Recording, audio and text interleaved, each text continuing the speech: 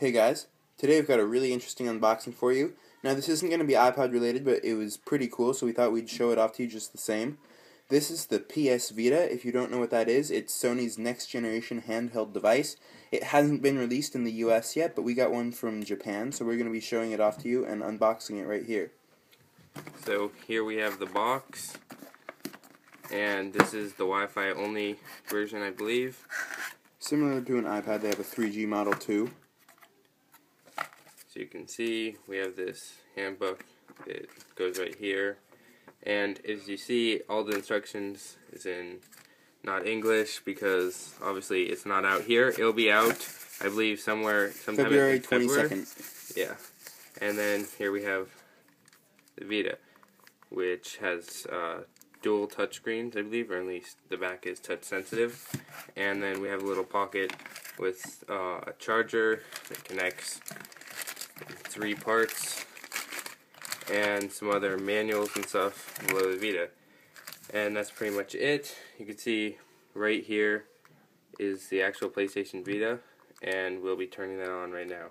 So it turns on with the button on the top there, which is right here. Sorry if you can't see it.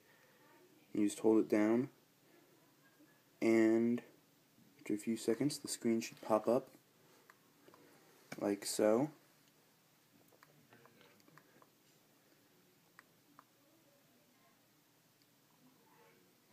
And then it tells you to pull that thing across, and you begin the process of setting it up. And you go through all that. So basically this is all just a lot of setup and diagnostic stuff, and now we'll cut to when we have it all set up. Alright, so here's the home screen. This is what you get after you set it all up. These are all the default apps it comes with. You can download more from the online store, the PlayStation Store right there.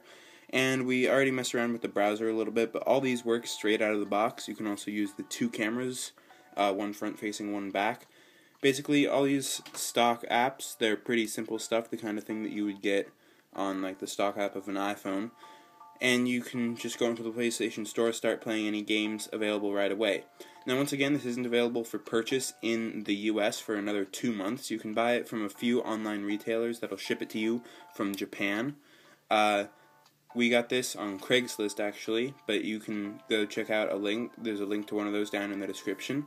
If you want in-depth videos on each of these apps and just the overall experience we've been having with the PlayStation Vita, be sure to subscribe to our second channel. We don't want to be spamming up this channel with non-iPod related stuff. There's a link to it down in the description, so go check that out if you're interested in all the stuff that we're going to be doing with this. Along with more content on video games, gadgets, and stuff that's not strictly related to iPhones and jailbreaking. That's all we have for now on this channel. Thanks for watching, and please subscribe.